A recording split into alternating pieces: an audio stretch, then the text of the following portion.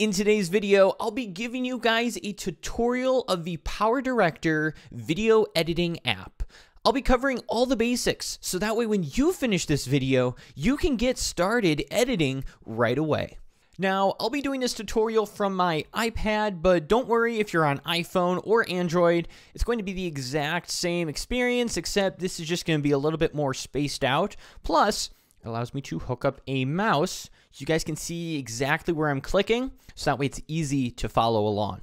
So to start, all we're going to do is click on New Project, choose our project name and our aspect ratio, which I'm just going to go for the YouTube style. And then in here, I have access to where I can import all of my footage. I'm actually going to choose the video editing album because this has all the footage that I want to edit with. So all I got to do is click on the footage and click the plus button, and it's going to add it to my timeline. There we go. All set. And then I can just click down here, and it's going to put me into the timeline here, and I can use my finger, and I can scroll through and take a look at all the clips in my timeline.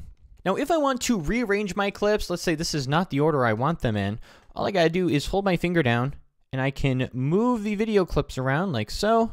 So I can let it go here. And there we go. I've rearranged my clips. So just hold down with your finger, and you can move all your clips around until you've got them in the spot where you want them. If you want to trim your video clips, simply just grab either side of the clip and just pull it to where you want to trim it, and you are able to trim your clips. If for some reason you need to trim something in the middle, all you have to do is scroll to the middle spot where you need to trim, and then you're going to click the split button on the bottom here. Once you click that, it's going to cut your clip in half. And then what you can do is grab either side, trim that middle spot to however you want it, and there you go. You can trim the middle using this split button. Now, if for some reason we didn't actually want to do that and we made a mistake, there's actually a back button right here on the side. So if we click that, it'll actually reverse any actions we did. And now we're back to our clip not being trimmed in the middle. So if you do make a mistake or you accidentally delete something, you can click this back button over here and you can reverse that action. So it's a very useful button. If you want to crop in on a video, all you have to do is click on that video, click the crop button, and then you can change the parameters here and decide how much you want to crop it. And then if you just click this button over here, it'll apply those changes, and now we are cropped in on our video. If you want to add transitions in between two clips, all you have to do is click on the black square here in between the two clips. That'll pull up all your transition options. There's a lot of different transitions you can choose from in here. Some are free, some are paid. But for example, we could click on this fade here. We can choose the duration of that fade. Let's do 1 second.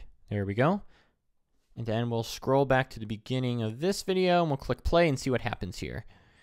So there we go, it's playing.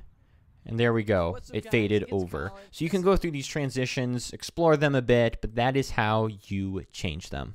If you want to add text to your video, what you're going to do is click on this layers option, because technically we're adding a second layer over the top of our video. It's a text layer. So we can click on this, and it's going to bring up either text, if we want to overlay text, or we have the option to put a video over the top of another video. So if you were to make like a gaming video and you want, your video in this corner and you wanted the game taking up most of the space, or even just this example here where I'm in the side, I'm showing you my screen, you'd be able to put a video over the top of a video. You can also choose to add photos or even stickers over the top of your video. For this example, we're just going to do text. Some of these are free and also some of them are paid. So what I'm going to do is click on this here and click add, because I think that'll look good. Let's just back out of all that. So there we go. I've got that pre-made one in there, but I can click on this and I can click the edit button down here to edit my text. And then I can scroll down, switch by Cyberlink, edit that text. I can also move it around the screen if I want. So if I want this to just be something down in the corner, I could grab the sides and shrink this down. Put it down in the corner here. And I can also extend how long the text will stay on the screen with this. So if I just want it for this clip, I could scroll over like that. And now when I click play, the text will slide on and I've got my text effect. You can also change the color here, but we're going to leave it white. I like how that looks. And yeah, that's how you add text. If you want to do some color correction or basically add filters and effects to your video, just click on whatever video you want to do that to, and you can go to filters, and they have a bunch of different filters you can choose from to change how your video looks. And you can also use this knob here to choose how much that effect is applied. But you also have the option to go to adjustment, and you can also change the brightness, the contrast, the saturation, and really affect how your video looks. I could add some saturation, make it more colorful looking. The temperature, the sharpness, etc. You can control all that within the adjustment area. And then a lot of these other features in here are pretty self-explanatory. Like speed's gonna obviously control how fast or slow motion. The effects button here, there's a bunch of different effects you can apply to your video. Pan and zoom is gonna control the pan and zoom if you want your video to slowly zoom in or zoom out.